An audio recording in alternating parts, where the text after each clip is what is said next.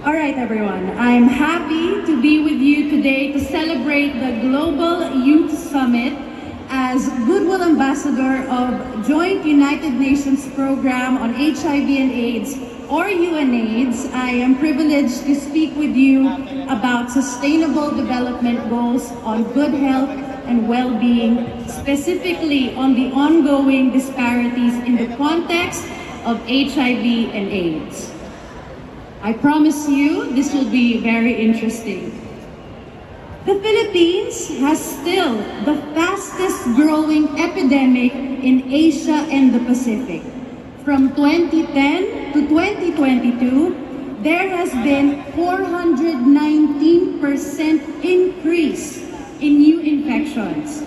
The country leads among the 6 neighboring countries in Asia and the Pacific with increasing trend of new infections against a global trend of decreasing new HIV infections.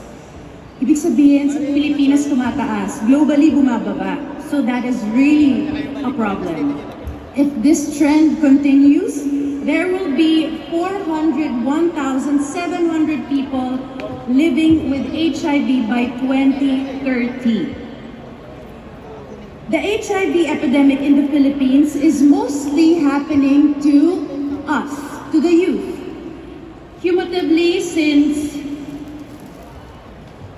1984, 80% of diagnosed cases were among those below 35 years old.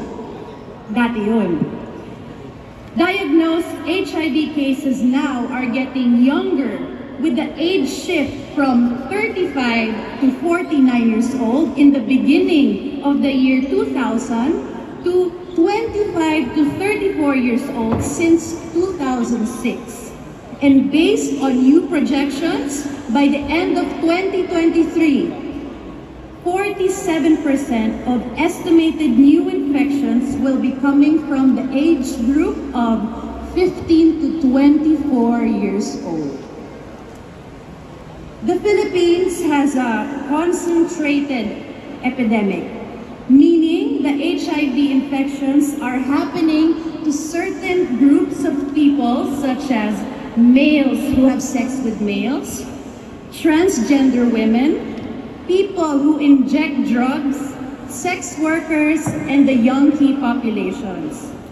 Sexual contact is predominantly the mode of transmission. Males who have sex with males, or MSMs, are disproportionately affected by HIV. In fact, 8 out of 10 diagnosed cases are amongst males who have sex with males.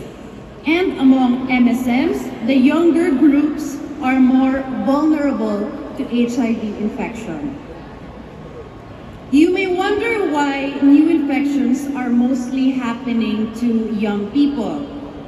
The fast-changing sexual behavior among the young people, coupled by a lack of correct information on HIV prevention and transmission, places the youth in more risk. It's so important to start it here, or even at schools, in small communities, and this age group, because this has a ripple effect.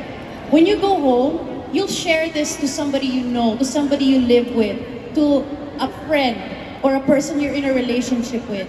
And then that person will then pass that knowledge on to someone else. So if you feel like, oh well, I don't really think it's gonna be so impactful kasi tayo lang naman ang nandito. No, this is knowledge that you will absorb, you take in, and when you leave here, you are the messenger, kumbaga. So you will continue the talk on HIV and AIDS. So I really think that it's important that we have events like this consistently and continually. So mental health, this is another topic that unfortunately medyo tabu pa rin sa Pilipinas. Nakakahiyang umamin to someone close with, to your parents, to, I mean, even at home, nakakahiyang umamin that you're not okay. And sometimes you don't even, in denial ka rin, that hindi ka rin aminado na hindi ka okay. But what I want everybody to know is that even for somebody who looks like they got all of it figured out, everybody's going through something. It's so important that you take care of yourself because no one will do that for you. There are people who are going to be out there to give a listening ear, a helping hand when you need it. But then you have to ask for it. The thing is, I always say this, wag niyong kimkimin, wag niyong itago, wag niyong solohin. Magsabi kayo, reach out to someone if you can. And if you feel naman na, if you have a feeling na meron kong kakilala or kaibigan na parang hindi okay, may pinagdadaanan, a simple kumusta can do wonders. Like, that will make a person open up, and you could even be saving their lives. Like, you can't tell anymore. Like, people, they show up, they put a smile on their face, they get their whole day done, but you don't know what they're carrying inside. So, taking care of your mental health is also very important. It also really connected to HIV and AIDS, because somebody who is living with HIV also has now to deal with the mental health aspect of it. So, if you feel like mental health, baka sa mga it happens to everybody. Walang pinipiling age group yan. Financial status in life, or sexual orientation or gender, walang pinipili. Babae, lalaki, anyone in between, matanda, bata, lahat may pinagdadaanan.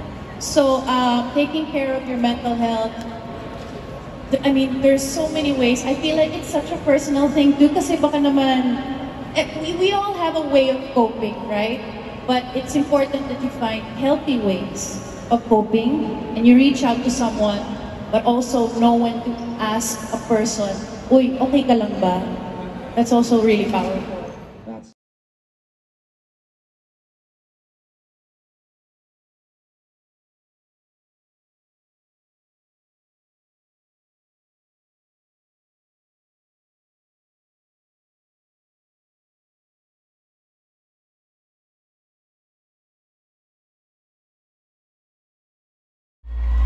Joining us here on stage as well is Mr. Royston Cabunya from SM Cares, Mr. Alexis Ortiga, VP for SM Commercial Property Group, and Mr.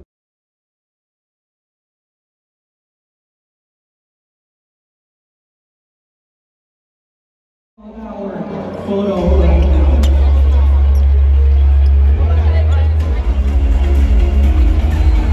All right, thank you very much. I hope we can do this in an orderly manner.